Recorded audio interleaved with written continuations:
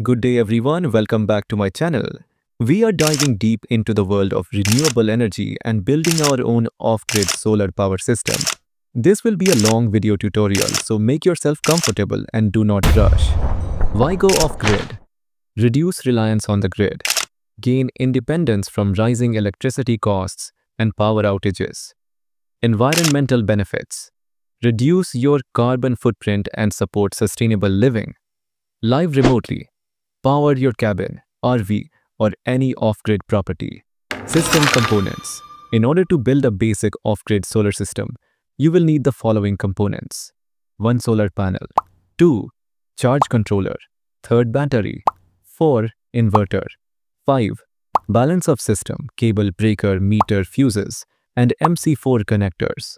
In this instructable, I will guide you step by step on how to choose the appropriate components of your off-grid solar system and then guide you on how to connect and set them up properly. Solar panel, charge controller, battery, inverter, remote meter, Wi-Fi adapter, temperature sensor, DC breaker, AC breaker, DC bus bar, fuse box, DIN rail, cables, MC4 connector, terminal lugs, and cable tie. Tools required: 1 wire stripper, 2 crimping tool, dritter plier, 4 screwdriver, 5th MC4, 6th spanners. Step 1.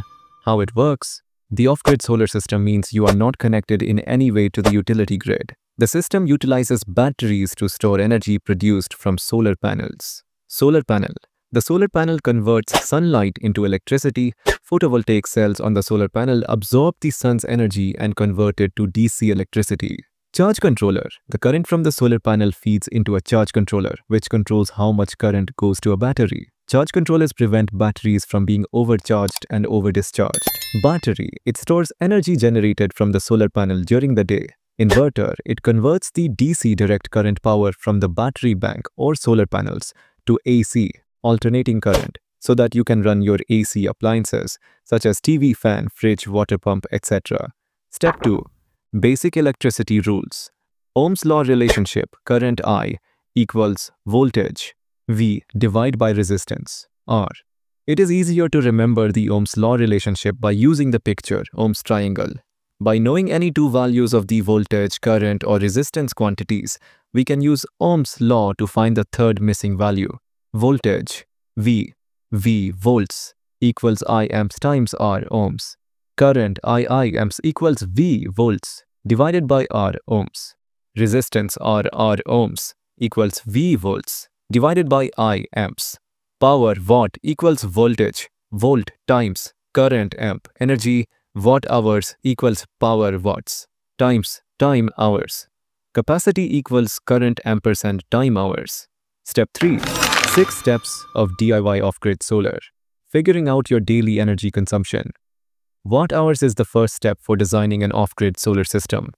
Energy consumption, watt hours, equals power watts times time hours. You can get the power rating from the power label, nameplate of the appliance, or you can measure the actual power consumption by using a watt meter. Manual calculation. If you're running a 2 nose of 6 watt LED bulb for 5 hours a day, 1 NOA fan 80 watt for 4 hours, 1 number of laptop 65 watt for 3 hours, and a Wi-Fi router 6 watt for 24 hours. First LED bulb 2 times 6 watt times 5 hours equals 60 watt. Our second LED TV 1 times 65 watt times 3 hours equals 195 watt hour 3. Ceiling fan 1 times 80 watt times 4 hours. Those 320 watt hour 4. Wi-Fi router 1x6 watt x 24 hours. 144 watt hour total power consumption teat 719 watt hour. You can calculate the energy consumption manually as shown above or use an online calculator. Step 5. Select the battery. The battery is used to store the energy produced by the solar panel during the day. It is an essential part of an off-grid solar system and provide a constant source of stable and reliable power that allows to power devices when the sun is down. The cost of the battery is contributing a large portion of the entire project cost.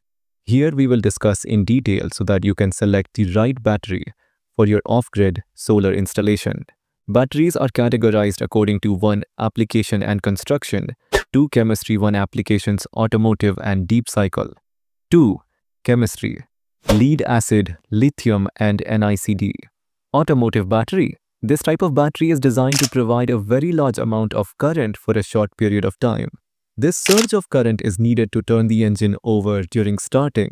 Therefore, lots of thin plates are employed to achieve maximum surface area and as a result, higher starting current in starting batteries. Application: automobiles, car, and bike. Deep cycle battery. A deep cycle battery is designed to provide a steady amount of current over a long period of time. This type of battery is also designed to be deeply discharged over and over again.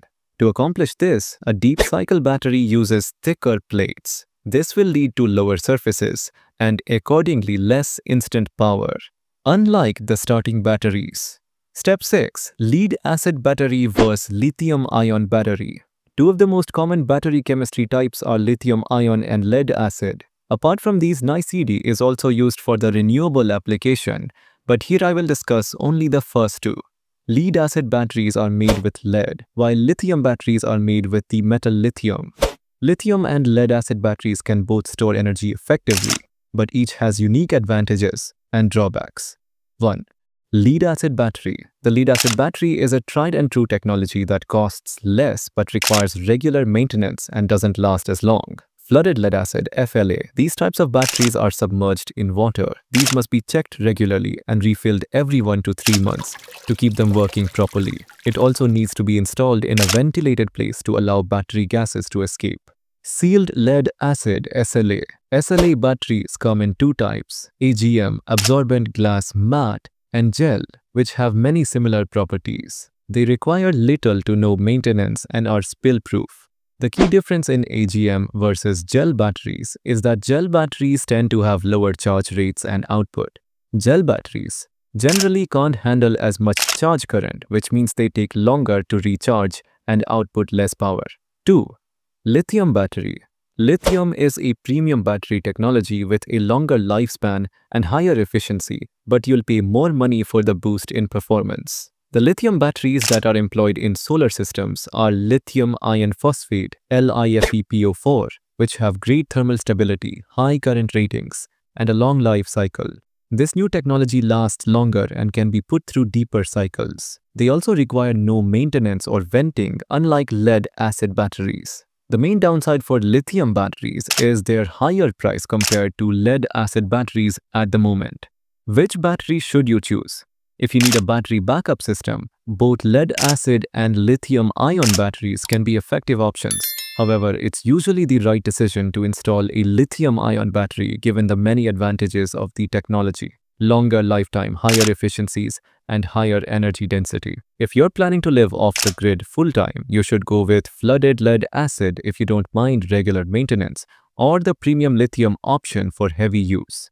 If you want to install the solar in a small cabin or a vacation home, you'll only be there a few times a year.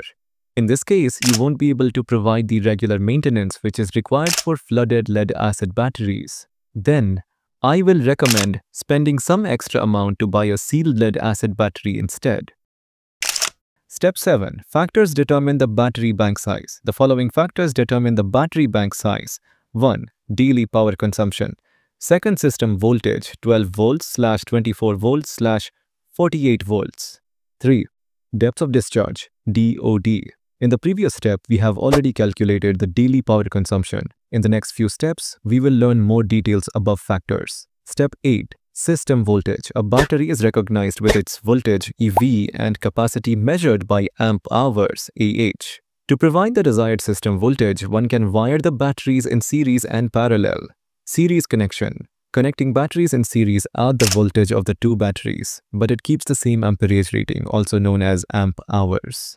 Example: connecting two 12 volts 100 amp hour batteries in series will produce 24 volts, but the total capacity remains the same, 100 amp hours. Parallel connection. Parallel connections will increase your current rating, amp hours, but the voltage will stay the same.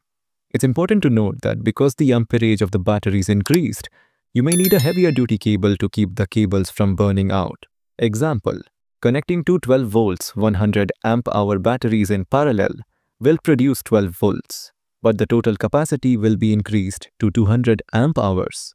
Step 9. Depth of discharge. The battery's depth of discharge, DODs, is the percentage of the battery capacity that can be safely drained without damaging the battery. As you can see in the figure, the more a battery is allowed to discharge, the shorter its lifespan.